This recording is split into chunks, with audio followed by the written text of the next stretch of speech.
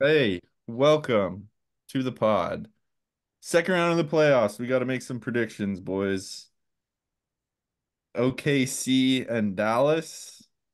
I feel like every game, every matchup is crazy, but particularly in the West, it's going to be wild. OKC and Dallas. Dallas took them 6 games to knock out the Clippers. OKC with the sweep of the Pels. We got a lot of superstar firepower in this one. Let's start off with eeny, meeny, miny, Colton. Who do you think's gonna win this series? Put me on the spot. I was wanting Riley to go first so I could piggyback You off can that defer, comment. Riley. Do No, you no, I can do it. I'm a big boy. defer for the second, I the can next do it. matchup? I mean, it's a great matchup. Uh, the Thunder took care of business, right, with the weakened Pelicans team. They didn't really look like a young team except for that first game in that series. SGA, who's gonna check SGA? Who's gonna check Luca? Who's gonna check Chet? I guess probably like Lively, you know what I mean? Like there's a lot of matchup intrigue there. Uh, Dort's gonna be a menace, I think, on one of those guys on Dallas. I think this is gonna go 6 or 7 games. It's gonna be really tight. I'm not gonna bet against the Thunder again. I'm gonna take the Thunder. I'm gonna call it in 7. I agree that it's going to be a good long series. I think there's a good chance that it goes seven. But I think if it does go seven, OKC might be in a little bit of trouble because the experience bug is gonna creep up. I do think though, because I keep going back and forth on this one too, I do think that the size issue is going to be a big story in this series. I don't think that Dallas has enough talented size to match up Really? with I would have thought the other OKC's. way around. Yeah, I honestly think that OKC has a little bit more height, a little bit more length, and more bounce as well. And I don't know that Dallas's bigger guys are going to be able to keep up with the youth there. So I see that being a big storyline here, but I still think that Dallas is going to get it done. 6 or 7 games. Going to be a fun one to watch. Honestly, I think it's kind of a must win for Dallas. I think if Dallas gets bounced out of this round, that means that they're not built right, and they're going to have some tough conversations this summer. I sort of feel like the size actually favors the Mavs with Lively and Gafford and PJ Washington. It seems like outside of Chet, the Thunder don't really have another big. I mean, Jalen They're Williams is like, tall. They're all tall. All the way down their lineup, they're tall, a tall I mean, team. they're like 6'5", 6'6". They're probably not really going to be able to check if they have to one of those three big guys for the Mavericks. So it should be interesting how the size. But that's I think one of OKC's only weaknesses really is that outside of Chet, they don't really have another like 6'10" guy. I mean 6'9", 6'10". I can't think of anyone even that tall other But than. who's checking Chet? I mean, they have three guys that they could pretend Gafford and Lively, that double-headed monster, and then PJ too is. I mean, Dallas got a lot bigger with these trades that they made the trade deadline. They look humongous in the last round. They were very athletic and big. They Derek lost Jones, Maxi though. That's a big loss for them. Maxi was playing really well. yeah, I was gonna mention that Kleba could play a big factor. Um, Yeah, even but despite that, the size issue, I think that OKC, they're just talent and the momentum that they have and home court advantage. I think I'm gonna have to go with the Thunder on this one in like a 6 or 7 game series. But if Luca and Kyrie keep throwing those lobs to those big dudes, I mean, Chet's gonna have his work cut out for him. And then after that, they get real thin up front. It seems like those smaller guys, the Dorts and the Jalen Williams, are going to have to be checking bigger guys. This should be interesting to see what happens there. But you mentioned Kleba. I think that is one of the things that swung me to OKC. Just he was such a good shooter, such a good outlet for those guys that come in and hit 5 threes or whatever. And Dallas doesn't really have a ton of that outside of their two stars. Shout out Totally. Derek Jones Jr., though, former Blazer. That dude has been playing the best basketball of his career, established himself as a real 3 and D guy, at least D. So good on you, Derek Jones. Next matchup, big boy basketball, as Charles Barkley would say. Timberwolves, Nuggets. We already saw game one. Anthony Edwards looked like Michael Jordan out there, dropping 40s, some odd points. Jamal Murray, he has the calf issue. He's struggling a little bit with his shot. I'll take this one. I'll be the first one in on this one. I think Minnesota looks really good. I think whoever comes out of this series gonna win the championship if they're healthy. And I do think I just can't go against the champs. I think they'll respond at home tonight. I think they're good on the road. I'm still gonna take the Nuggets.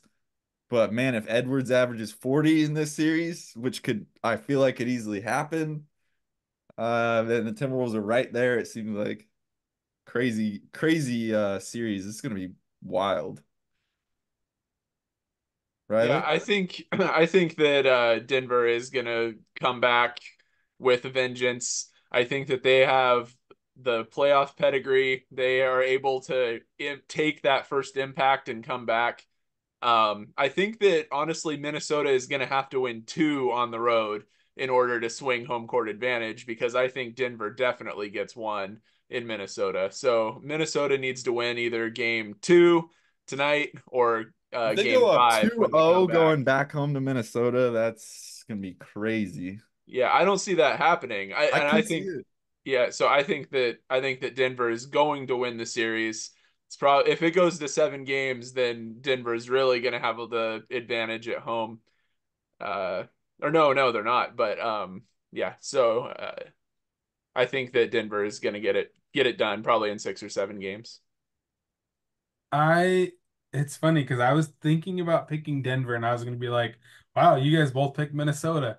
Well, I think I just got swayed out of picking Denver, and here's why. Because you Uh want to be the contrarian. well, no, that's not true. Uh the Timberwolves have three bigs that are mobile enough to hang with Jokic. Jokic really saw a lot of stuff thrown at him. Like he rolled around Cat out there, which Cat's playing well. I gotta keep giving him shout outs every game. He's been playing well. And then he gets met at the rim by Gobert or Naz Reid. They can have two bigs in there harassing Jokic. Not a lot of teams have that luxury. Obviously, Edwards is a force. You've got Jaden McDaniels out there checking a hobbled Jamal Murray. Jamal Murray isn't healthy. I don't know.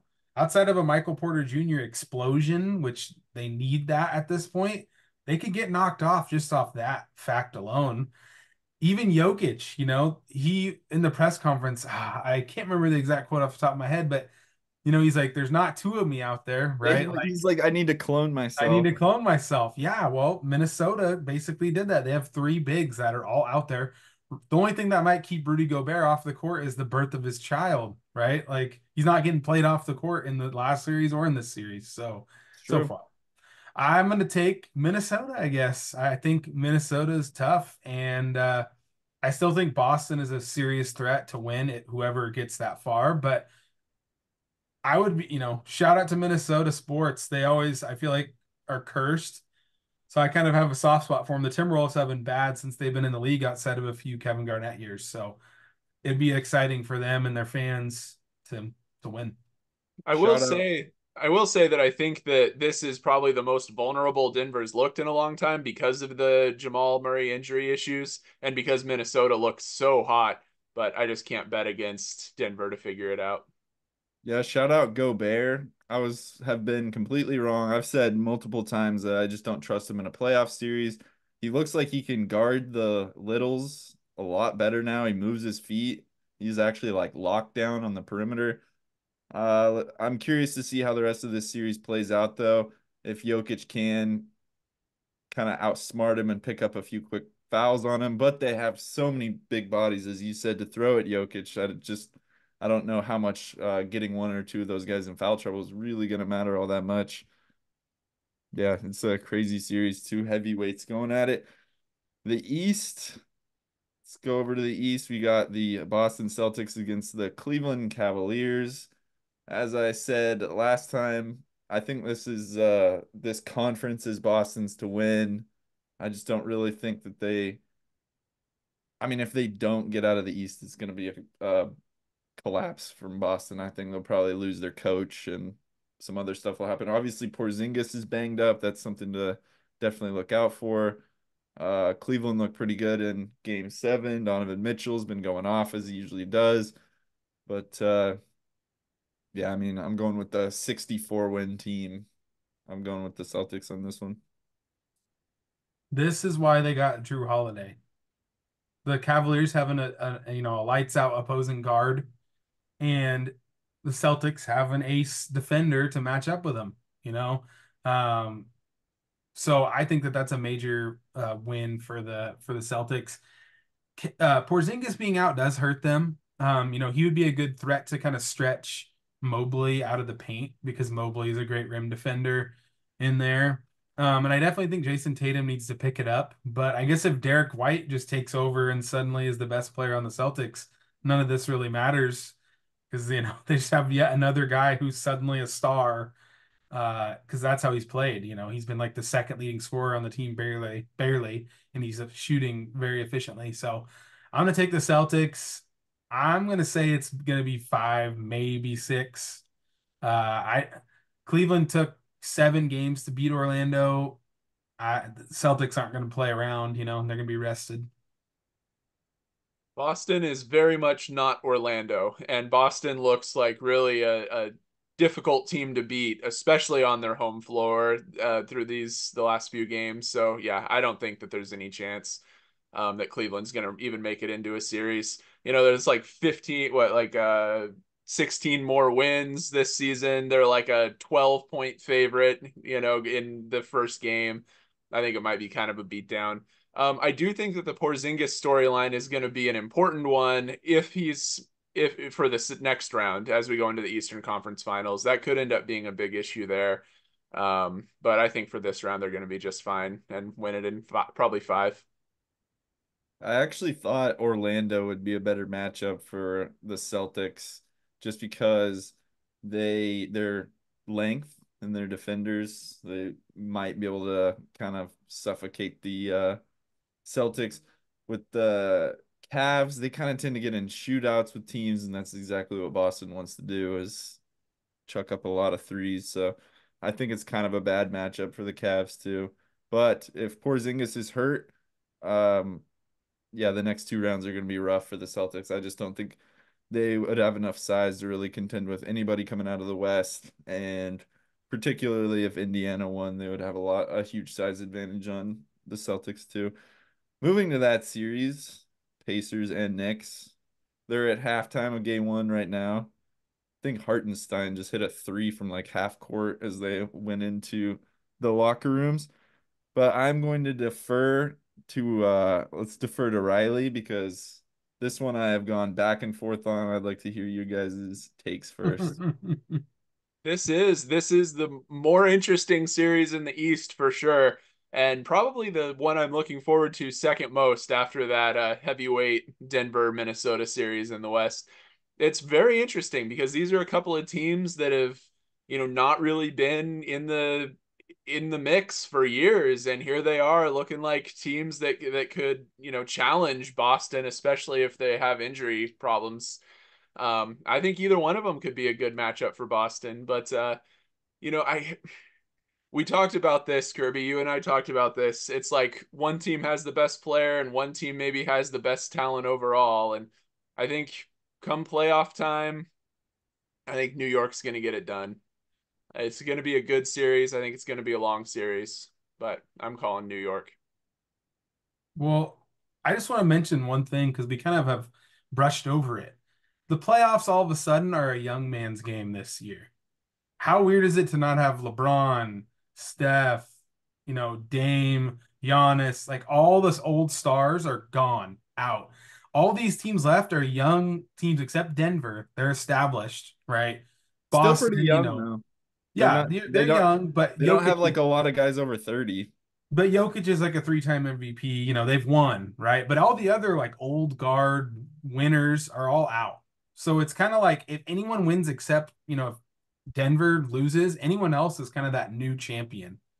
It's kind of a crazy time to be a fan of the NBA. All the new young players are coming in. Wemby's coming next year. That's going to be crazy. But as far as this goes, it's interesting. You think of the old guard for the Pacers and the Knicks is actually Reggie Miller. That's like the first thing you think of when you think of these two teams playing together. That's how long it's been since it feels like they've been like in the limelight. I know Indiana had Paul George there for a while, but going forward to this series, I think that it's going to be up and down. It's going to be, one team's that offensive force, one team's the defensive force. I have to go the Knicks only because they have home court. I think it's that close. There's not really a standout. I think, Brunson's probably the best player in the series. Halliburton can get up to the peaks of Brunson, occasionally when he's diming it, right? It's going to be fun, but I don't know. I think defense will win in the end. And I think that I can't vote against my guy Josh Hart at this stage because he's an animal in there. Part of the city.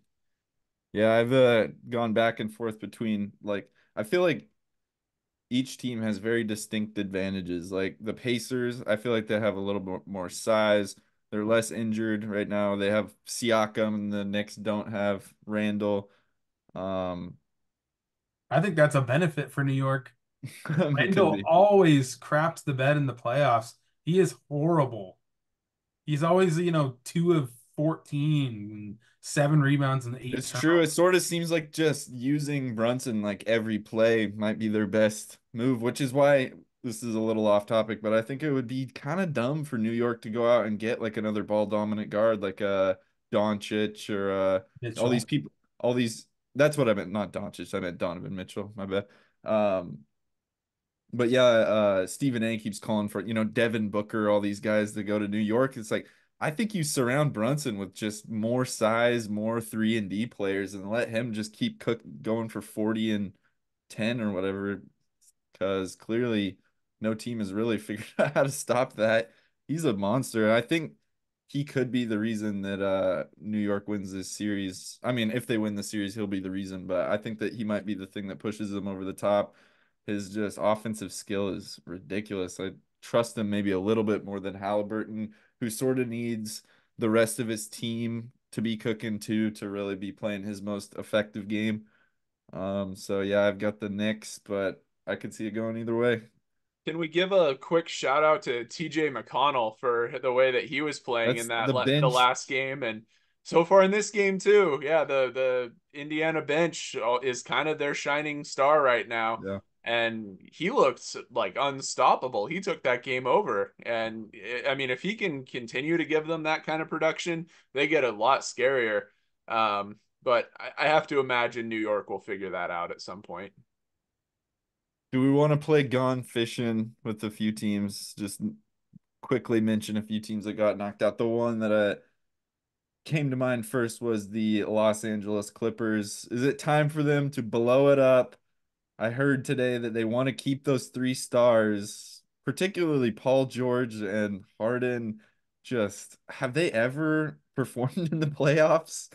It's They're all hit and miss. Like sometimes they'll play well and sometimes they'll play god awful playoff P, you it's know. always when they matter the most. It's like games 3 and 4, they'll play amazing, but games 6 and 7, Harden won't you won't even hear his name. It's crazy. I just don't feel like that team really has an alpha.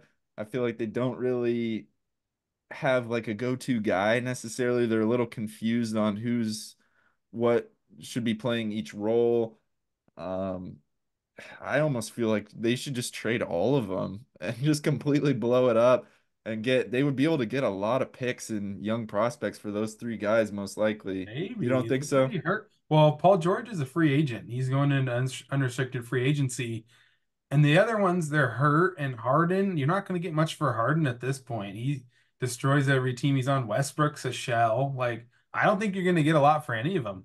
I think they're screwed, actually. I think they're, along with Phoenix, basically the team that has the darkest future. Because you go back and look at the Paul George trade, what all they gave away. It's why the Thunder are swimming in picks. I think the Clippers are effed, for lack of a better term. So That's my opinion. Like we'll see what they do, but they're screwed. It's crazy how bad, how just predictably bad, particularly Harden and Westbrook are. Like they're just Westbrook is just horrendous with his shooting. It's like it's just so bad. I can't believe that. I keep expecting some new fold, some new wrinkle, and one of their two games where they kind of push it over the top. But it's just the same thing every year. It's the same thing every year with all of them, with everybody on that team. It's just the same problems year after year. It's no better with Kawhi. I mean, like it's not totally his fault, because and so like you have a little bit more sympathy for it.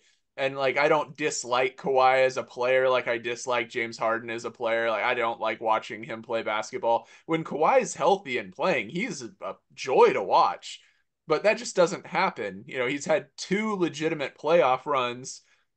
And when he's in a playoff series throughout, I mean, he's a championship player, but that just doesn't happen ever anymore, and it's only ever happened a couple of times. So, yeah, it doesn't look good for LA. I don't see any benefit of keeping any of those guys. I don't know. I can't see why they would want to run back another season with Kawhi, PG, Russell Westbrook, who, as we all know, is the subtraction by addition player, or James Harden. I don't know what you can get for any of them, but I feel like honestly, you just got to ship them out. And even if you're just tanking for 5 years and trying to rebuild, They don't I have mean, picks.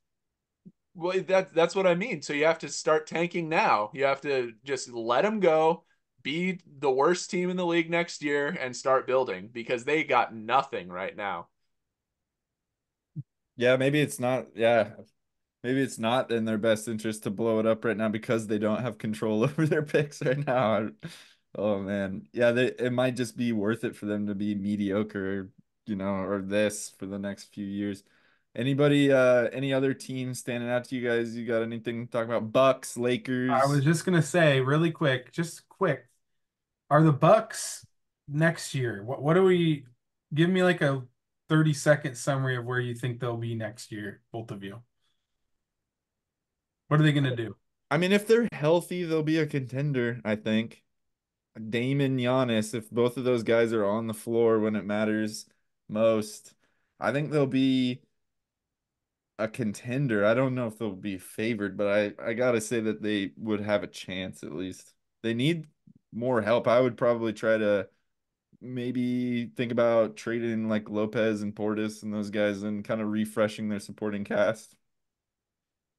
We've talked a little bit on this podcast about how we're worried for Giannis that the injury bug might catch up with him and become a recurring problem. It seems to be kind of trending that way, the way that his body's built, the way that he uses his body, and just the importance of him being at full health to be able to do anything. Like he doesn't have much of a jump shot. He can't kind of stay out on the perimeter and spread the offense and the defense and try to, you know, affect the game that way. He has to be full speed. He has to be fear the deer. And if he's not healthy, they're in trouble. And Dame and Middleton and Portis, they aren't going to get it done. And Dame's not getting any younger either. And if he keeps trying to shoulder too much of the load, like he has had to this year through spurts to where he ends up hurting himself, and they have Glenn Rivers as their coach.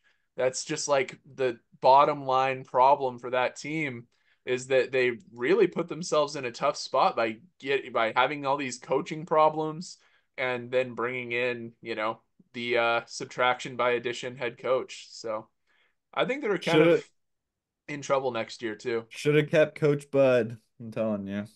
Shouldn't Probably. have picked up Beverly because he I throws basketballs at fans' Oh faces. God, dude. And I you will know, say go ahead. I was just gonna say I will say shout out Chris Middleton. He looked the healthiest he has since they won the championship. He also looked like he hasn't lost a step since they won a championship. He had a fantastic series, and I think that they should probably try to keep him if they can, and if he can, if he can return to any form that he was at. Him with Damon Giannis is a problem. That roster is aging rapidly. I think they're the oldest team in the league. Oh, gee whiz, what a terrible position to have their picks in a couple years when they're all in a retirement home. Oh, yeah, those couple teams that Blazers have the some pick leverage over. It's gonna be fun to watch them struggle. Do we have any of Phoenix's picks? They didn't get So any of those. This is just like, maybe some seconds. I can't yeah. remember. It's mostly Milwaukee's, yeah, it's the pick swaps and those sorts of things. Any other teams standing out to you guys? Anything coming to mind? I don't know. I Lakers. mean, I don't know what's Riley, being, you want the Blazers to draft Bronny to just troll the yeah, Lakers. just to troll them, just to mess with them. Let's do it with our, even if we get the like number 2 pick, let's just take Bronny Oh, just to mess with LeBron. You know, Also, apparently the also, Lakers are willing to take him, but we can throw a wrench in that. That would be an also opportunity. Orlando needs to trade for Anthony Simons pronto. You need an instant offense guard. You have too much length and too much size. You need to trade some of that away to the neighborhood Portland Trailblazers. Yeah, that probably is all I can really think. The most of those teams that, Yeah, yeah, I mean, all I right. don't know what the Lakers' future is going to look like. I think that they're in kind of a similar position to some of the other teams we've been talking about, where they've got all their salaries sank into guys that are getting older and not, in some cases, injury problems. In some cases, they just can't get it done. Trying to, shuffle off the blame onto a coach like that had anything to do with Why it. fire Darvin Ham? You expect so I've been waiting for Darvin Ham to get fired since they announced that he was going to be the new coach. I knew that wasn't going to work. You could just tell from the first press conference that that wasn't a personality that was going to be able to control LeBron James. But I mean, what do people think the coach has anything to do with the way that LeBron James and Anthony Davis play basketball? They're going to go out there and they're going to play the way that they play. They're barely listening to their coach. Maybe some of the younger guys, maybe they need someone who can develop. I don't know, but the idea that coaching has anything to do with LeBron and AD failing to perform in the playoffs is laughable. I don't think it has any much to do with LeBron and AD. I think it has to do with D'Angelo Russell and Austin Reeves. It's the supporting cast they have around those two guys. Those two guys are still very good and like probably could win if they had a supporting cast, but they just have nothing surrounding those guys and very little like future prospect in any of those guys. Like I don't see any of those guys improving much. They're gonna kind of be the role players that they are already, and there's just nothing there for the Lakers if any sort of help behind those guys. And that's not Darvin Ham's fault. He inherited this team as it was constructed. That's obviously the GM's fault for not picking the right guys, for trading a bunch of their prospects for Russell Westbrook a few years I was ago. just gonna say, if only they still had someone like Kentavious Caldwell Pope, Kuzma, that might have helped him I out a little know. Yeah, they made a few poor moves after the Anthony Davis trade, and that's where Yeah, I think it's like, do you think the JJ blame lies. Redick's going to be able to get D'Angelo Russell to make wide open threes? That D'Angelo's gone. what does a Some coach have other to do with team any of will that? fall into the trap of thinking he's going to be like Nets D'Angelo Russell, and it's not going to happen. It's going to be like Orlando. We're going to have an Anthony Simons out there on a platform, and then like, nah, we trust D'Angelo Russell and Klay Thompson actually, and so they'll sign Klay Thompson to a max and trade for D'Angelo Russell. Some things like that, things to help the Lakers. Somehow the Lakers get out of any kind of situation they're in. It just success just falls onto them backwards if it needs to happen like that. So That has not been the case lately, though. I mean, I guess they did win a championship like 4 years ago, but it's been kind of a struggle for them to get really any help for those two guys the last couple of years. All right. I think that's gonna do it for this video. Thanks for watching. See ya in the next one. bye.